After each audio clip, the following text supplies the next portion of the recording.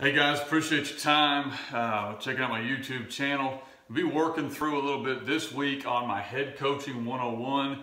If you know me, I wrote a book a lot on basic mistakes I made and things that I learned, and I'm trying to build a course off of that to help you guys that may be a younger coach or maybe having issues in one area or another, learn from maybe things that I didn't do so well or things that we have done well.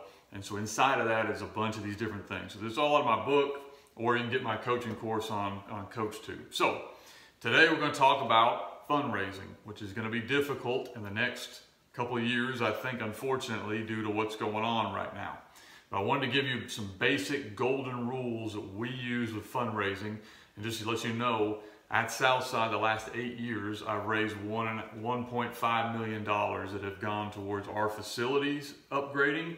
Okay, or literally things that our kids needed. So this is where I'm coming from with this. And if you know much about the area I live in, is not exactly, it's not an urban area and it's not a super wealthy area. And so these are just principles we've used to be pretty successful. Okay, and I've got a lot more information on there if you want it. So first rule is this: don't use companies. Now, I'm not trying to be ugly to those companies. They got to make a living, but you do understand that whatever fundraising company is, they're trying to make money like they're trying to help you make money. So essentially what they're serving as is a middleman. They're doing something that you could do, but they're going to do it and take the work off your plate. In return, you're going to give them a large cut of whatever you're making. Okay? And so understand that moving forward. You may still be willing to give them that because you don't put the work in. What I have found is if you're willing to put a little bit of the extra work in, it's not that hard. Or you can have maybe a coach on your staff who's good at it that can help you with this. But I'm not a real big fan, especially in the economic times we're going to have coming up, of giving any money I might possibly make to a company. I want it all go to my kids and what we're trying to do. So number one for me, guys, and I'm not against these companies, I wish them the best of luck. I'm telling you, for my personal team, I don't like giving money to other people. I like my money to go to my kids and to my facilities. So we don't use other companies because I feel like I can already do that. Okay. The second rule, trade, trade, trade. And I think this is going to be big as we move forward because you're going to have some companies you deal with that, man, money is going to be tight. Okay. But they may be way more inclined to give you things you might need for your facility. So for example, a lot of schools need ATVs, or they need vehicles, or they need, for us, when we were putting in turf, we needed a lot of different different materials there. So we traded advertising money, okay, for goods. We didn't get any actual money or cash, but we got a lot of things that our program needed.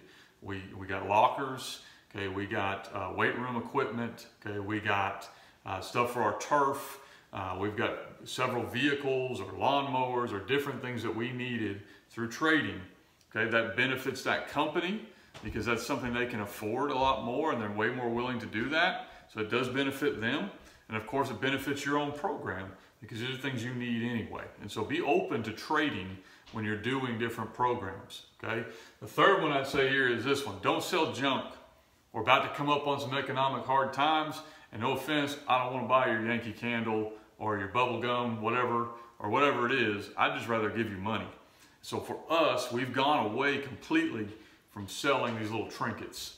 Again, I'm not anti those trinkets. Go, good. Let our cheerleaders sell it. Okay. We are going to sell advertising. We're going to sell advertising at our games. We're going to sell advertising on the back of our shirts. We're going to sell advertising inside of our facilities. Because what I have learned is advertising costs me nothing. It costs me nothing.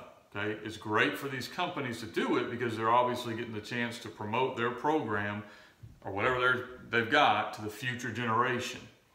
But for you as a coach, I don't have to eat the cost of candy bars or Dixie cups or whatever else they're selling. I don't have to eat any of that stuff. And so for me, we don't sell any of that. Because it's a lot easier for me to go to a company and say, hey, if you're going to give us X amount of money, here's exactly where it's going to go. It's not going to go half to this or half to that or half to whatever. It's going to go directly to our kids in this manner. And so as we're facing uncertain times economically, I think if you'll follow some of these rules, and I've got a lot more rules in that Fundraising 101, or I've got some information on my website you can get that maybe can help you as you kind of navigate these times, because the reality is a lot of people, I think, moving forward are going to be more cautious. And so making the most of your money is going to become important. Appreciate your time.